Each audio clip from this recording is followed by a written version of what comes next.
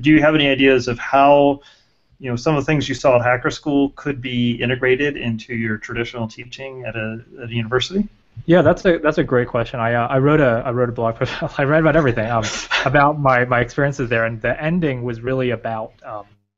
Well, I'm sure you have a link to that somewhere. The ending was all about what can we think about the Hacker School experience taken to traditional education. I didn't write a lot about it, but it's I think what I've done in my web programming class has been influenced a lot by that. So in my web programming class, I have basically two components. There is you go to lecture and you listen to me talk and do some activities, and we give you exams on paper on these concepts. So the exams are all concept-based, what does this code do? If we, what is the difference between X and Y? Or Alice says that X should be the case, and Bob says Y should be the case. Who is actually right, and why are the other person wrong? So very conceptually based. And then the other half of the class is is a group project that's very free form, and you just go for it. And we have milestones along the way. Like the first milestone is you better know how to create a database and insert something in a database. Second milestone is have a login system or whatever. And I felt like that combination was good because on one end there's the let's just Hacker School it, and if I model my class after all Hacker School, it's just like, all right, 60 students, group projects, day one, go for it.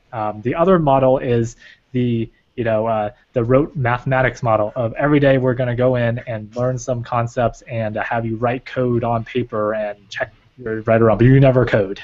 So obviously the balance is somewhere in the middle. I think the advantage of the Hacker School model is great. One of the issues is that it really does require a very selective audience. I wrote another blog post about this where I helped this person who was in his 40s do programming very intensely for about a year, and I did tutoring over Skype, and that project-based thing worked really well there, and I saw the same in Hacker School. But one of those things that people just have a very high intrinsic motivation, right? They're obviously there to learn one thing, and then in that way, all you have to do is just be a mentor and guide them along the way. Just, they're stuck on something, you help them debug or you help them point to documentation. But I think for most students taking most classes, they're not going to be that enthused about it. Not just because they're not enthused in general, but because they're taking 4 or 5 classes, and unless that class happens to be awesome for them. I remember taking 30-something classes in college. Most of them I would not have had the Hacker School level of enthusiasm for, right? Like Economics 101. I'm not going to do awesome economics projects and run simulations. I just want to take a test. So I think the mix of project-based and it's a really hard thing. And education is one of these things broadly.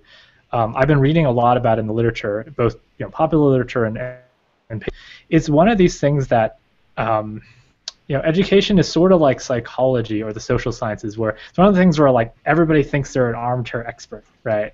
And whereas nobody thinks they're an armchair expert on string theory. Only if you know string theory do you think you're an expert. But so there's these camps, right? There's one camp of the very kind of discovery-based learning, constructionist, self-guided, unschooling camp, and there's the other camp of very targeted learning, mentor-focused and such. And people go back and forth about which is better for which settings and stuff. And there's a really interesting paper that Mark linked to that was about a set of researchers refuting a lot of the claims about discovery-based learning and such. And then there's obviously a lot of these discovery-based free-form people who don't like formal instruction for various reasons. And in my very amateur take on it, I think it's just the audience. I think if you have a very self-driven audience with a low student-teacher ratio, you can really do the Hacker School thing well. But I think in a large classroom somewhere, it's going to be really hard to manage that. Don't do that project-based model well, it just evolves into chaos. And I think a lot of students want more structure to it and more structured learning goals, targeted feedback, all the stuff. But again, I'm just armchairing at this point because I don't have actually too much experience with this. But hopefully that helps.